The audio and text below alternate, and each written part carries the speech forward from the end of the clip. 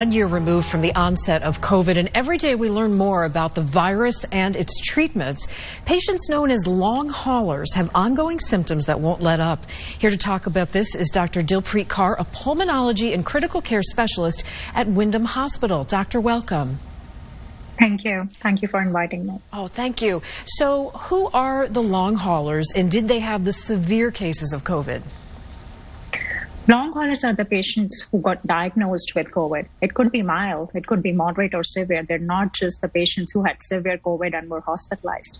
We're seeing a lot of patients who are at home, never needed hospitalization, and have been suffering with months and months of symptoms. They could be having, Go ahead. I'm sorry. I was just going to detail the symptoms, some of the fatigue, body ache, memory loss, cough, shortness of breath. It could be any of those. It's so widespread. Okay, what kind of treatments are being offered at your COVID Recovery Center? What's working? COVID Recovery Center is something started by Hartford Healthcare in October last year. That's when we realized that a lot of these patients were not able to go to the specialist they needed to. There were a lot of gaps in their healthcare. So this is where they enter and meet a primary care physician who ensures that they get the specialist that they need. They can see a pulmonologist, a cardiologist, a neurologist, or even ENT specialist for loss of taste or smell.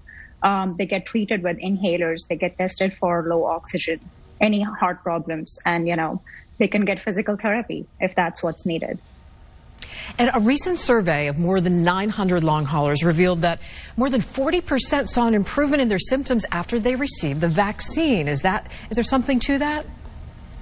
So I've been hearing a lot of that. I heard about the survey and more reports regarding that. There's no scientific evidence regarding that, but it's being studied.